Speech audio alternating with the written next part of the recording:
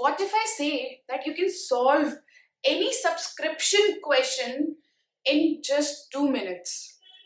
नहीं विश्वास हो रहा ना? So let's get started without wasting any time. Okay, मेरे पास एक क्वेश्चन है सब्सक्रिप्शन का.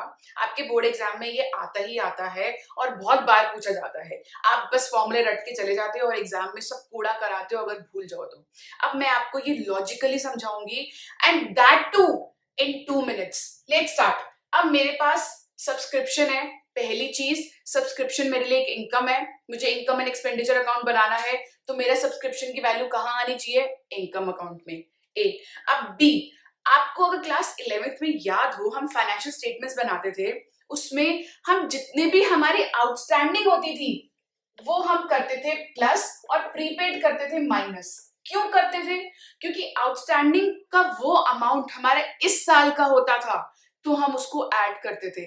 प्रीपेड को क्यों माइनस किया हुआ था? क्योंकि भैया वो अमाउंट है ही अगले साल का जो कि इस साल पहले पे हो गया है बट वो इस साल का है ही नहीं, तो हमने क्या किया था? सब्ट्रैक्ट.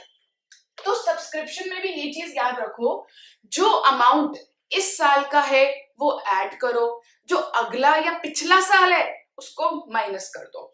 देखिए किस तरीके से. सब्सक्रिप्शन अमाउंट मेरा 1 लाख, ठीक है. ये मैंने इनकम साइड दिखाऊंगी मैं, ये इनकम एंड एक्सपेंडिचर अकाउंट में. ठीक है जी. अब मैं पूरा फॉर्मेट नहीं बना रही हूँ, बस आपको कॉन्सेप्ट समझा रही हूँ. ठीक है.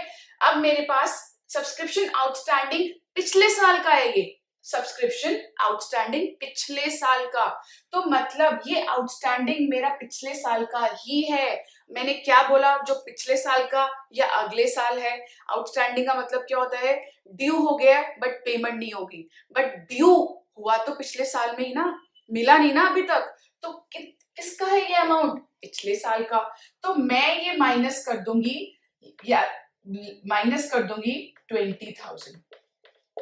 ठीक है जी. अब 40,000 ईयर एंड में 2019 का बना रही हूं मैं. इतना बैलेंस आउटस्टैंडिंग है 40,000, तो मतलब ये 40,000 मेरा इस साल का है, तभी तो आउटस्टैंडिंग शो कर रहा है कि ड्यू तो हो गया है बट पे नहीं हुआ है. तो ड्यू किस साल था? इस साल.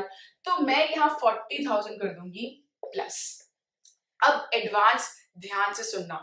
अब ये पिछले साल मुझे एडवांस मिल गया.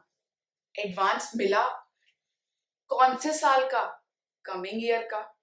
31 मार्च 2018 का जो मेरा बैलेंस था एडवांस का, जो मैं ऑलरेडी पे कर चुकी थी, बट एक्चुअली में वो अमाउंट कौन से साल का था? 2019 का. तो मैं ये 30,000 कर दूंगी ऐड. और ये जो मेरे ईयर एंड में जो मेरा प्रीपेड बचा है ये अगले साल का हुआ ना, तभी तो 2019 मार्च में मिला, मार्च में लिखा हुआ है. अगले साल का है जो मैंने अब पे कर दिया इस साल, बट मैं 2019 की बना रही हूं. तो 2019 में जो मैंने एडवांस पे किया वो एक्चुअली है तो अगले साल का. तो पिछला साल या अगला साल सबको कर दो माइनस. तो ये भी हो गया मेरा 20,000 माइनस. बस एक चीज याद रखो, जो इस साल का है वो ऐड करो, जो पिछले और अगले साल का है उसको माइनस करो. ये लॉजिक याद रखो, फॉर्मूला अपने आप बन जाएगा. क्लियर है? अब यहाँ पे मेरी अमाउंट आ गई ये वाली. अब मैं सब्सक्रिप्शन अकाउंट कैसे बनाऊंगी? सब्सक्रिप्शन अकाउंट बनाने का एक छोटा सा मैंने एक ट्रिक निकाली है. जिन जिन अमाउंट को मैंने प्लस किया है वो यहाँ पे लिख दो, 40,000, 30,000, और जिनको माइनस किया है वो यहाँ लिख दो डेबिट साइड. फॉर्मेट अपने आप बना लेना. और जो मेरा ये अमाउंट है ये भी आया ही एक तरीके का प्लस है, तो ये 1 लाख आ जाएगा बाय बैंक के थ्रू. और बैलेंसिंग फिगर यहाँ आएगी, जो ये वाली अमाउंट जो यहाँ है वो अमाउंट हमारी बैलेंसिंग फिगर में आ जाएगी. Clear? Subscription account very easy. जितने माइनस की चीजें यहाँ लिखो, प्लस की चीजें यहाँ लिखो. ठीक है जी. और ये जो भी अगला पिछला माइनस अब का प्लस.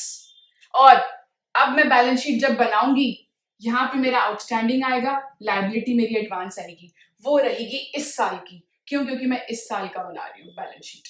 40,000, 20,000 वो मेरी 2019 को देखूंगी मैं, इसको नहीं देखूंगी क्योंकि वो 18 का मेरा कोई लेना देना नहीं है. मेरा ईयर 1 अप्रैल 2019 से शुरू हो चुका है. So that's all for this video. I hope आपको मेरी वीडियो पसंद आई हो, and guys please support me by subscribing and sharing my channel promotion. Thank you guys.